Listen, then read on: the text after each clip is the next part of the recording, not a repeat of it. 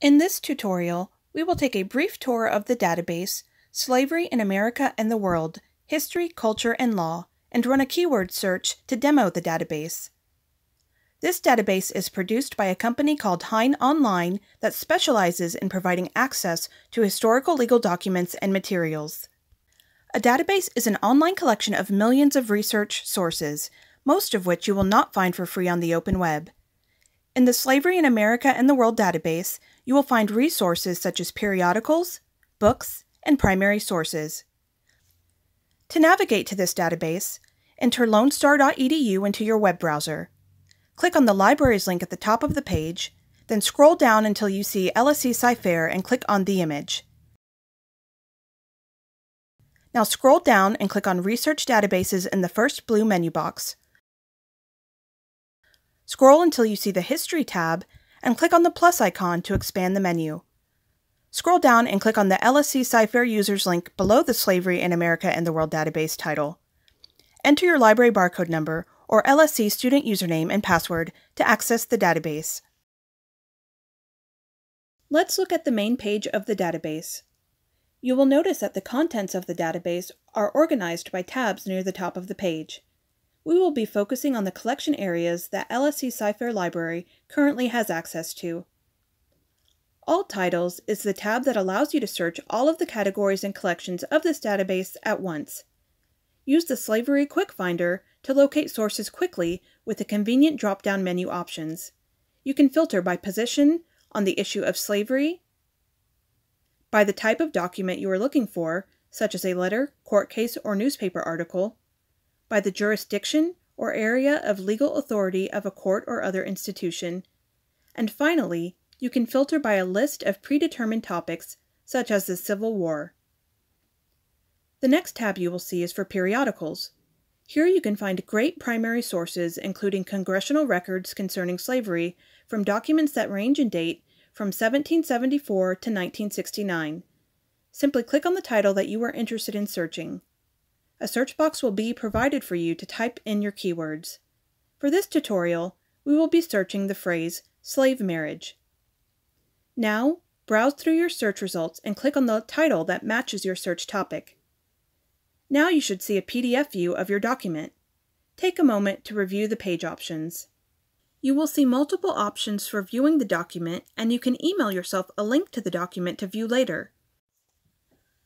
There is also a button that will help with your citations for the document you are viewing. Remember to have a librarian check your citations, even those provided by the database, to make sure they are correct. The Slave Statutes tab will allow you to search all statutes. This includes colonial, federal, and state statutes. Choose the location that you want to explore and click on it to view a drop-down menu with more options. Records are broken down by year and type of assembly. Choose the assembly or session that you would like to research. Just as with the periodicals, there are buttons that will allow you to email the document to yourself and give you the citation. The Judicial Cases tab is next. Here you can search Helen Turncliffe's collection of judicial cases, as well as Supreme Court cases and federal cases that address slavery. To search Turncliffe's collection, simply type your search terms into the search box and review your results. To search the U.S. Supreme Court, federal, or British cases, click on your choice. Next, you will be given the option to choose your time frame. Click on the time frame of interest and review the cases until you find one relevant to your topic. Again, you will notice that you have the same page view and options as our previous documents. The UNC Press Publications tab is where you can find full-text publications. The University of North Carolina Press has provided access to 50 high-quality books on the subject of slavery. Titles are listed alphabetically. Once you click on a book title that interests you, you can use the option on the left side of the page to browse the book contents, or click on the magnifying glass icon near the top of the document to search by section, page, volume, or title. Type your keywords or search term in the search box provided and pick an area to run your search through.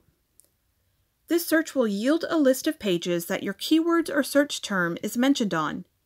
Click the linked results and the page will be displayed.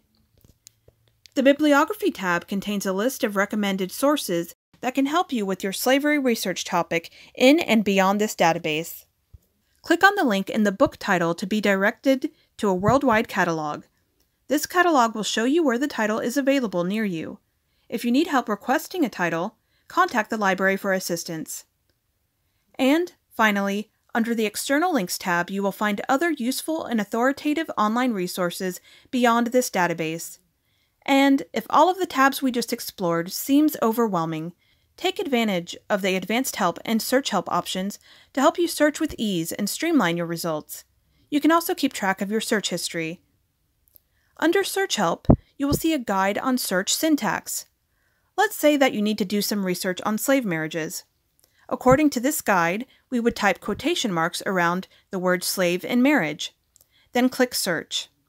This ensures that both of our search words appear together in our results. When we search our phrase slave marriage without the quotes, our results show documents that have both words, but in separate instances. Keep this search tip in mind as you begin your research. Thank you for taking this brief tour of slavery in America, history, culture, and law. Still have questions about using this database? You can contact any of our librarians at scifairlibrary@lonestar.edu.